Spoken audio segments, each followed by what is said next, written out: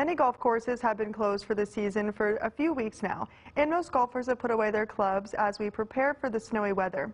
But with some modern technology, there's an opportunity for you to tee it up on many different courses around the world, and you only have to take a nice scenic drive to a driving range in Burdett, New York. Our Rich Tanner has those details in this week's Twin Tiers Golf Tips.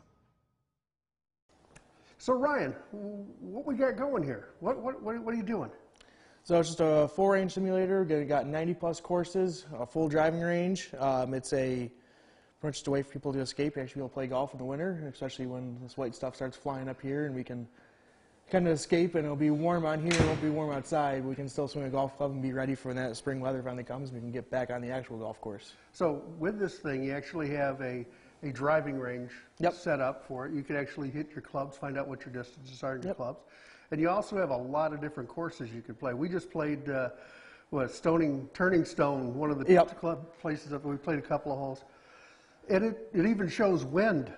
Yep, unluckily for us, there was 20-mile-an-hour headwind every single hole, but it shows wind. There's uphill, downhill. If you're in the rough, it'll give you a little penalty. If you're in the sand, it'll give you a little penalty.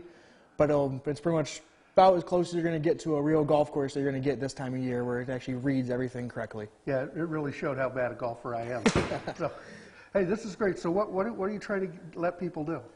Just try to get out here and play, just to keep warm for the spring. Make sure, if you don't play at all during the winter and not be able to swing a golf club at all, those first few rounds in the spring are a bear. It's hard to get back used to the swing of swinging something and making your body do a motion that it's not really used to at that point. Yep. So you're up here in Burdett. Yep, up in Burdett, New York. Pretty much as soon as you get out of Watkins, it'll be right on your left. Pretty much as soon as you enter Burdett. It's a little blue building, and we'll pretty much be here every day of the week. All right. Thanks, Ryan. No problem.